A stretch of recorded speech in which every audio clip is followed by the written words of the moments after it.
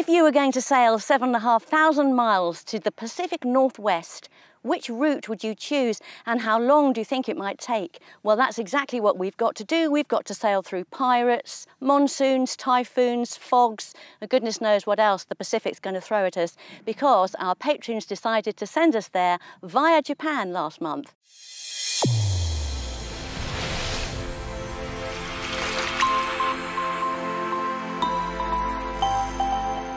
When we announced that we were going to Japan, we had an absolute barrage of questions and comments, both here on YouTube and on Patreon and our social media. Most people were wondering things like, why don't you pop in on Hawaii, and can you go and see Taiwan on the way, and even drop in on the Russian coast? Also, why weren't we going to be leaving until next April? It's now March 2018, but we were giving 2019 as the start date. Now, I'm hoping that by showing you how you have to plan for a passage of this length, that you'll understand why some of those things are just not an option. So we've got 6,500 miles if we go to Alaska and 7,500 miles if we go to Victoria. And we won't make that decision probably until we've left Japan. It's going to depend on the sea conditions and what's going on across the Pacific. There are three things specifically which we need to address. Most important, weather. Typhoons, they are seasonal to a certain extent. Monsoons are definitely seasonal. So those kind of things are going to dictate the general shape of the passage. I'll go into that in a bit more detail in a minute. In this part of the world, it's a well-known fact that the Malacca Straits is prone to piracy, but it tends not to really affect the yachting community. We've been through twice and haven't felt threatened in any way. You just hug the coast of Malaysia and Singapore as you go through. In the southern Philippines, there has been some very dangerous and nasty activity. So the area around the Celebes and Sulu Seas needs to be avoided, particularly the southeast. The other thing, obviously, politically, it's more about visas, because we've found over the years that countries can change their minds very, very quickly on whether you're allowed to have a visa and how long you can stay somewhere. For instance, when we were in India, every time we went back to the UK, and we were there for nearly 3 years, every time we went back, we would have to fill in different forms, be offered different visas for different lengths of stay, depending on how the Indian and the British governments were getting on with each other at the time.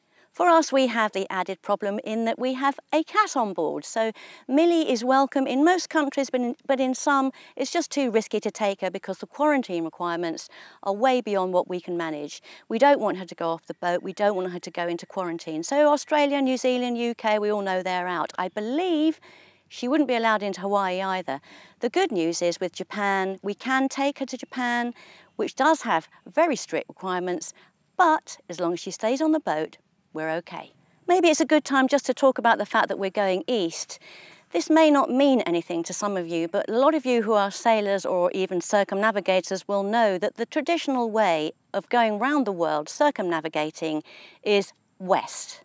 And this is simply because the currents, the trade winds and the weather patterns all help you to make it a much more comfortable and more doable route.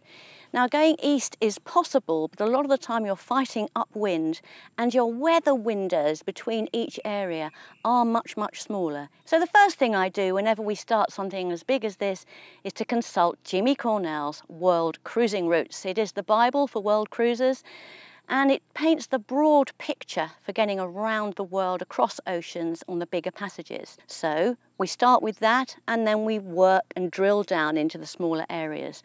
I've already been in touch with some people who've done part of this passage, and I'm in touch with local people who can give us a little bit more local information. There are plenty also of blog spots out there by sailors who are circumnavigating. Not so many on the east side of things, but there are one or two, so I'm in contact with them as well. At the moment, we don't have any paper charts for these areas, but we will be getting them soon. We tend to buy small-scale, large area charts and use those to plot our waypoints and our passage. So when I first started to look at this passage, I didn't have any knowledge of the area at all. All I had was Cornell's routes and some timings. To get from Malaysia then and miss out Borneo and the southern part of the Philippines is a long journey. And I decided that we should bite the bullet and go straight to Hong Kong. From Hong Kong, go perhaps via Taiwan to Japan and then straight off to the Pacific Northwest. Seemed like a good idea at the time, and I did speak to someone who made that journey last year. He said it was very arduous and very uphill. Going particularly off the coast of Vietnam, there are a lot of fishing vessels. We think we've got them here. He said it's nothing compared to Vietnam. And also they will string out floating nets for 10 miles, which you can't see at night. So not an area that you really want to be doing too much in the way of ocean crossing. So that was number one, but that faded when I looked at the possibility of going to the Philippines, because it's a really beautiful place and we'd love to get there if we can. So number two was to go across to Borneo from Malaysia, head round the top of Borneo, and then perhaps drop down into Sulawesi and spend a little bit of time in Indonesia, a country which we love, before then heading to the southern part of the Philippines. Now, there are conflicting reports on just how dangerous it is, but we all know of kidnappings and indeed beheadings in this part of the world. And it looked to me at one stage that this might be okay, but having spoken to a few people who are there and who were there during the time when it was very bad, I've decided that it's a risk that we do not want to take. So we'll be avoiding that area. So that knocks out the northeast side of Borneo and dropping down to Sulawesi.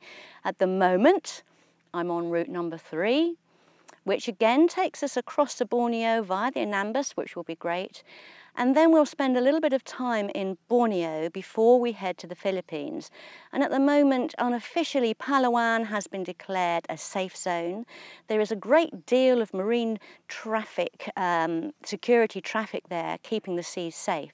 So as long as we stay on the west side, perhaps the west side of Palawan itself, and travel to the middle of the Philippines from Borneo, it does look like a viable option. So at the moment, this is the one in the lead. Having got to the Philippines, we'll manage a couple of months there before going to Japan and then on to the Pacific Northwest.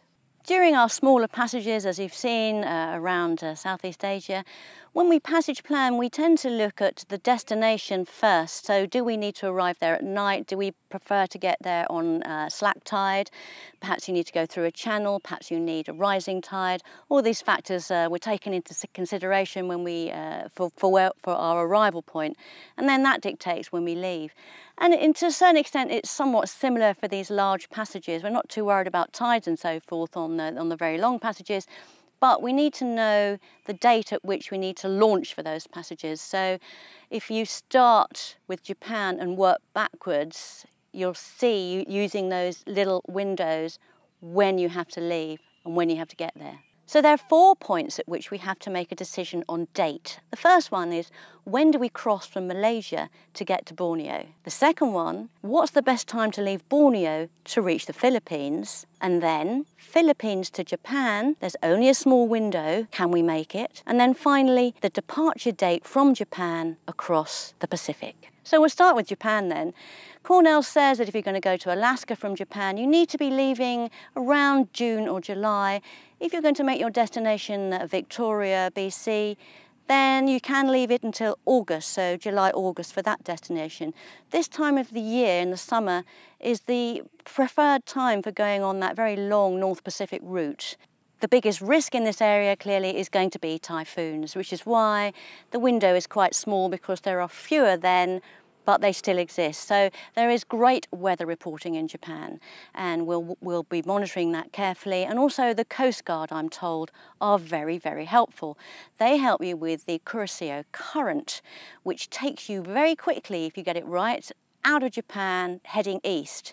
This is what you need to do, because you want to make as much easting as you can to get away from the worst of the weather. So we'll be talking to the Coast Guard at the time and waiting for exactly the best window we can find when we leave, probably from somewhere around Yokohama. So to get to Japan, we have to leave the Philippines. This is quite a dangerous area, the Philippines. It's well known for typhoons pretty much all year round. We understand from Cornell that you should be leaving around May. So you can take a couple of routes in the open sea straight across to Nagasaki or Osaka. But if you want to leave a little earlier, you can. You can go to Okinawa, one of the southern islands, which just allows you a little bit more leeway. Borneo to Philippines is an interesting one because the window for that is pretty much the same as the Philippines to Japan. However, you can go a little earlier. We'll be leaving Borneo and heading up the coast along Palawan, either to the west or the east. We'll make that decision nearer the time depending on the security situation. We have a friend at the moment, and this is only March 2018, looking to leave right now, and another boat is already on its way. So it's all about trying to get north, pretty much north, slightly northeast to the Philippines in the northeast monsoon. There are weather windows, and towards the end of the monsoon it does die down. The first part of the journey is going to take us from Malaysia to Borneo via the Anambas, and there really is only one time of the year you can do this, and that's during the southwest monsoon. It doesn't really start kicking in until May, and we will probably be going June or July depending on where we are with preparations for the boat. So in a nutshell, this is the current plan. Typhoons to Borneo via the Anambas, we depart June-August. We remain in Borneo cruising Sarawak and Sabah for around 7 months. Then we leave Borneo to get to the Philippines around March. We remain in Philippines for around 2 months and depart to Japan in May. We remain in Japan for around 2 months and depart for the Pacific Northwest in July. So what could change? Anything and everything, who knows? We may get to the Philippines, decide it's so lovely we need to stay there for longer. We might need to stay there for a year.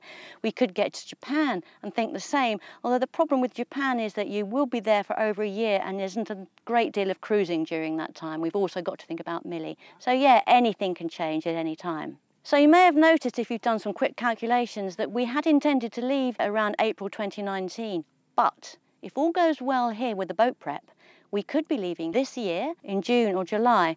Let's see, let's cross everything and hope that we get everything done. Thanks for watching this video. I hope you enjoyed it and perhaps learned something from it. I'm sure we're going to learn something from you. Please put your comments below. We read every one. Like it, share it, comment, subscribe, do all those things. In the meantime, peace and fair winds.